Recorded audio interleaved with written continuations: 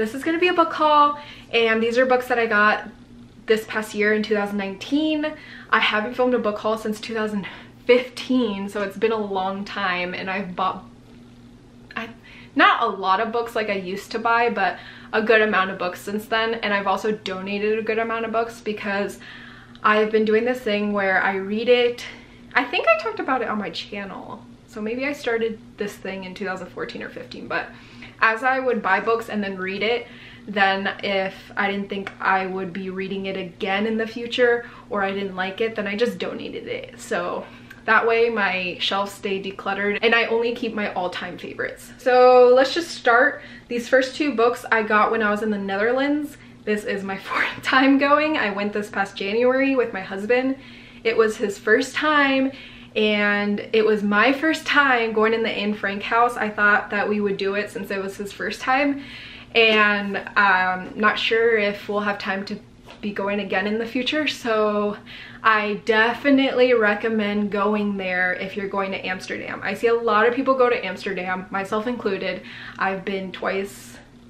I stay in a different part of the Netherlands, but I've been to Amsterdam twice before this past time that I went, and I never went to the Anne Frank house. So I'm just going to show you what I got there at the gift shop. This one is Anne Frank's Tales from the Secret Annex. I didn't even know this existed.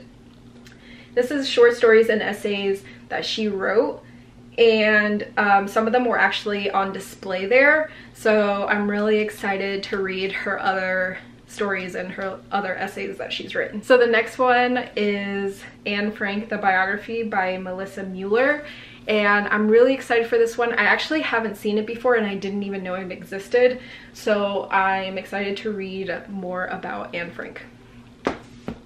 Oh, my stack of books is about to fall. So the next book I have is, I think it's pronounced Gyo or Gaio, but it's kind of like a horror manga. And I found out about the artist from Free Comic Book Day, I think like in 2017. So I'm excited to read this. I think my friend Destiny got me this. She also has a YouTube channel actually, so if you want to check out her channel, she vlogs a lot just about her life and stuff. So if you want to check her out, I will link her channel down below. But I'm excited to get into this. I think I'll be reading it soon because it's really short. And then I think this was actually a Christmas gift. So maybe all these aren't from 2019, but who got me this? Oh, Keisha got me this from the Forsaken 707. I will link her channel below. She's one of like the first friends I made here on YouTube, and actually we're in real life friends because shortly after that we met in person. And this is Becoming by Michelle Obama. You guys know all about this. It's about Michelle Obama. And I'm hoping to read this year as well. So the next one I have here is Killers of a Flower Moon by David Graham. I pre-ordered this, I think, and I was so excited for it because, where is it? Oh, here it is. I read this in 2013, I think, The Lost City of Z, and I loved it so much. You can see all my tabs, so I immediately pre-ordered his new book. So I'm really excited to read this. If you've read this, let me know. So this next book I found out from a YouTuber. Her channel is, I don't remember, but I will link her channel below. You guys should check it out because she has a lot of good recommendations, and I think she said this was one of her favorite books of the year so far, and I ordered it. So this is The Perfect Predator, a scientist race to save her husband from a deadly superbug. I guess this guy catches a superbug while he's on vacation with his wife, I want to say. I think his wife is like, he's a psychologist, and is she a scientist or something? Oh, she's an epidemiologist. So I think she really plays a part in finding out what is wrong with him. I'm really excited to read this because it's a memoir. So if you've heard about this or if you've read it, let me know. And these next ones are actually Christmas books too. I forgot. But it's Star Wars The Han Solo Trilogy, and it's the Barnes & Noble edition. And Also, the Star Wars trilogy. I'm just gonna show these real quick because they're just Barnes & Noble's edition.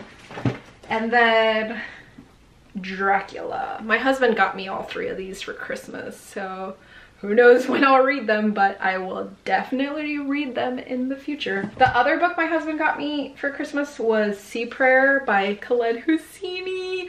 I was so excited to own this, even though it's not that long, but it's signed. I have another signed book by him because I actually met him at BEA when I went, which I will maybe link the video down below if you haven't seen that video. It's from like 2013, but I went with a bunch of other booktubers, and yeah, I met him and he signed my copy of And the Mountains Echoed. But this one is really, really nice. It's like watercolors.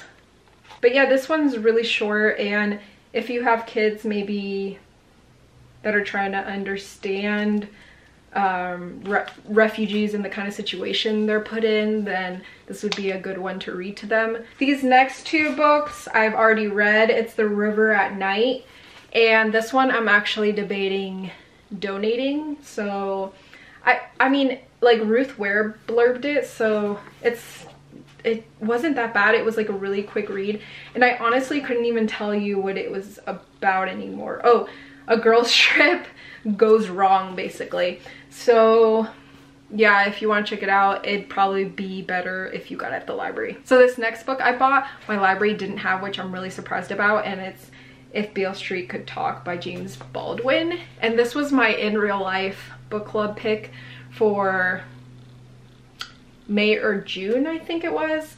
And yeah, I liked it. I gave it 3 stars, I think, and maybe I think I would reread it in the future. So I really think I'm gonna keep this one. I saw the movie and it was kind of like a slow burner like this book was. This was kind of like a slow, really like emotional read. The next book I got was Just Mercy by Bryan Stevenson. This was my in real life book for May then. I think this was the May read. Really, really love this one. Definitely recommend it. So this is definitely important to read nowadays. If you want to check this out, you'll learn a lot, and you'd be surprised how behind in times Alabama has been these past few years. These next 2 my husband got me.